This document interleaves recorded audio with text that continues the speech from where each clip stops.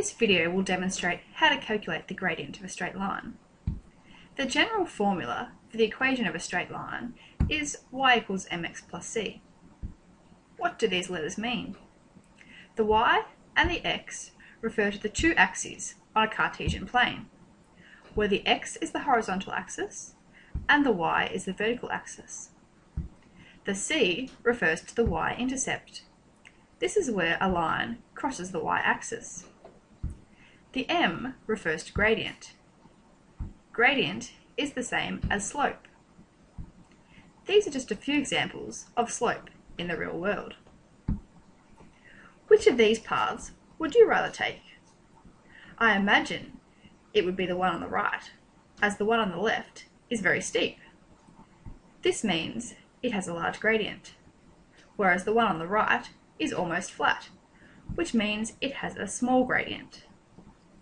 Let's look at how we actually calculate the gradient. To determine the gradient of this hill, we would first need to measure the distance of the vertical rise and the horizontal run. In this case, the vertical rise is 6 centimeters and the horizontal run is 12 centimeters. The formula which we use to calculate gradient is rise over run. We can then substitute the values which we just obtained into this formula. This gives us 6 over 12, which is 0.5.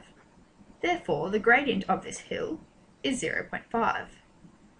Let's look at another example, this time using a triangle as a simplified version of a hill. We again need to measure the distances of the vertical rise and the horizontal run. We can then substitute these values into the formula rise over run, which gives us 6 over 3, which equals 2. Therefore, the gradient of this hill is 2. Now let's look at finding the equation of this straight line. As the line crosses the y-axis at 1, this is the y-intercept. Next we'll calculate the gradient. To do this, we need to choose 2 points on the line. These are the 2 points that I've chosen. We then need to determine the vertical and horizontal distances between these 2 points. These are otherwise known as the rise and the run. We can see that the vertical distance, or rise, between these 2 points is 2 centimeters, and the horizontal distance, or the run, is 1 centimeter. We can then substitute these values into the formula for gradient on the right. This gives us 2 over 1, which equals 2. Therefore, the gradient of this line is 2. We can then substitute these values into the equation on the right. This tells us that the equation of this line is y equals 2x plus 1.